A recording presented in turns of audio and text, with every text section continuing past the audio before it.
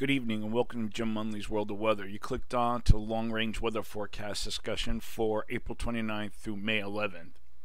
We're here looking at the PNA, and you can see it's negative, but then goes slightly positive by day 7 and remains generally weekly positive though through day 14.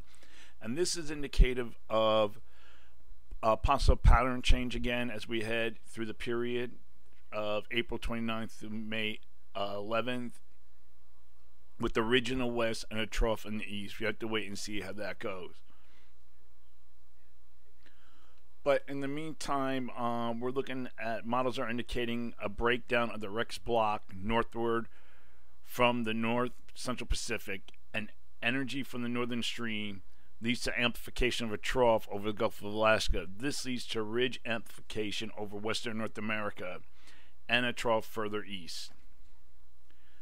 Now, the models are in agreement with the 500 millibar circulation for May 2nd to the 6th. The GFS and European ensemble means and the high-resolution operational runs indicate a deep trough over Alaska extending into the North Pacific, a trough over the Great Lakes to the southeast.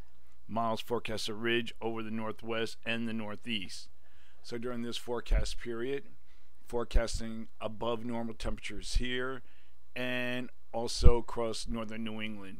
Below normal temperatures are forecast across this area here. For precipitation, I am forecasting a below normal precipitation here, and this is like not really in agreement with the ridge over this area, but a lot of the other models are indicating above normal precipitation for the northeast. Okay, now we're going to go further into the period. This is May 7th, the 11th, and the ensembles forecast a trough over Alaska and the west coast and the east. A ridge is forecast over the north central U.S.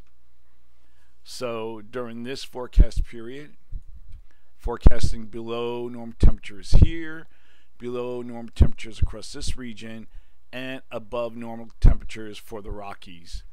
So that is the long-range weather forecast discussion for April 29th through May 11th. Thank you for coming to Jim Munley's World of Weather, and have a good day.